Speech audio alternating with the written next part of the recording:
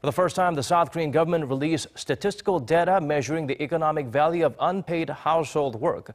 These numbers can be useful in working to come up with ways to improve social welfare policies. Roon-hee explains further.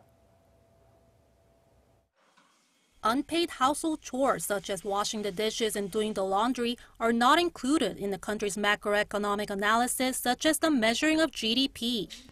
As household tasks do not end up producing final goods or services for consumption, they don't show up in economic data. To supplement the nation's GDP with meaningful data and create a more complete picture of our economy, the government released a report by Statistics Korea for the first time on Monday about the monetary value of unpaid household services. In 2014, the value of unpaid household work was estimated at $318.2 billion, up 33.3% from 2009. This accounts for more than 24% of the country's GDP. The value was reached by multiplying unpaid domestic labor time, wages in related sectors such as cleaning and population.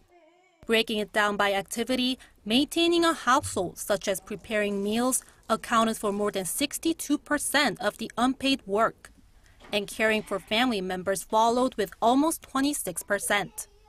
The report pointed out that over 75% of the total value of unpaid work at home was done by women.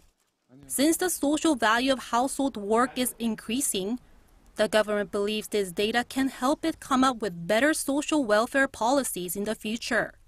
For instance, Statistics Korea said the government can get a better understanding of the total production involved in looking after elderly relatives and improve the country's or companies' related policies.